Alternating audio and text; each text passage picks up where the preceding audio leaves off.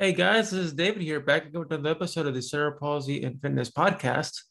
And today I will be discussing a one question that that many people always have, or some people always have, is would I ever come back to uh, competition as far as competing in sports again?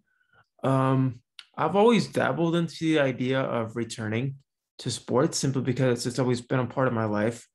I've always been a competitor.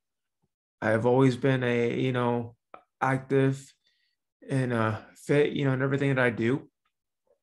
And um, I mean, I'm getting older and I realize that my body doesn't heal as fast as it used to. But in the back of my mind, I always think, what if I take that one last leap?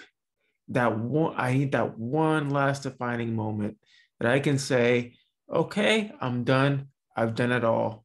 Time to close this chapter and pass the torch to someone who wants to move forward, move ahead. You know, um, I'd say never. I could always return, and decide to compete back in cycling or something that is a lot lighter on my body and less punishing.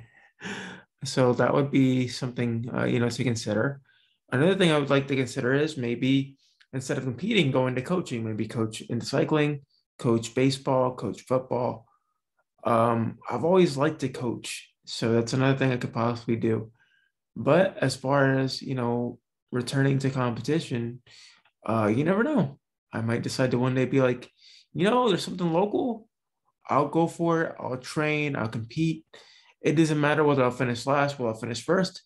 At least I competed, and I'll call it a day. So that is my response to that question. And so I leave you all with this. Thank you guys for watching this video. Like this video, subscribe to my channel, and I will see you all soon. And as I always say, if I can do it, so can you.